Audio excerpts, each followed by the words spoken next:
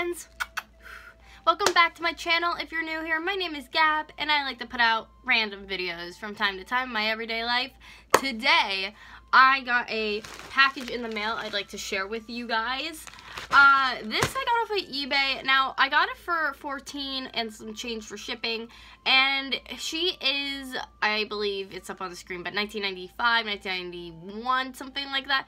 Nickelodeon's Nick Jr. Allegra. Now, I have the first edition of the doll. I didn't even know there was a second edition, so just scrolling through eBay the other day, I saw her for only $14, and I think it was a buy it now, or I had to bid like one thing, and I ended up getting her, obviously. So she's here today. So unfortunately I don't have batteries, but she's supposed to be like a phrase talking doll.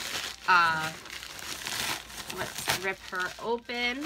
Like I said, I have the doll from the first edition. I never knew there was a second one. Oh my god! Okay, so like first glance looking at her, she's a lot bigger than the one I have. Better quality for Douglas! Baby! Stop. So I want to show you kind of like a size comparison between the two dolls. So this is the one that I had. This is like the first edition. We'll put her over here. She's Play School, and this is also Play School. So she's 1995 Viacom.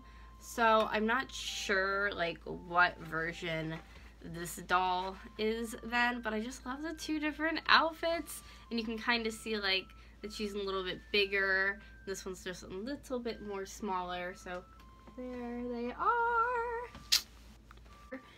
Oh, I love her so much. Oh my gosh, I wish I had batteries. I regret it now. Her outfit, that's what killed me and wanted her, because I just think the outfit on this doll is so freaking like fun and spring and cute.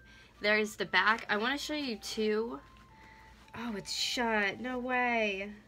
Oh, the battery compartment's already shut, but it's very, very clean. That was another reason why I wanted this doll. The only thing that is wrong, that's missing from her, is her little zipper string is gone, but you could pull it up and down, so that opens. Even her shoes have like the cutest little detailing and stuff on them as well. Oh my gosh. Okay, so this was totally worth it. Like I said, I've seen other listings for her go for $50. They wanted $50, $40, $30. So I just figured it was a good steal to get this doll and have her into my collection. I'm probably going to end up either having her sit, because she looks like she sits really nicely, or I'm going to put her on a doll stand or something. But I don't know. I like how she sits more. But this is my new Allegra doll. I'm like so happy right now. I feel like a little kid. I'm like, yay! Like, new toy in the mail. So, if you guys like this short, small video of me unboxing my brand new Allegra doll, please hit the like button. I was going to say, and subscribe button. You could do both. And that would be great. Thank you for watching. Thank you for being here. If you want to know when I put up more videos and new videos, put your little bell notification on. And I will talk to you soon in my next video. Bye, guys.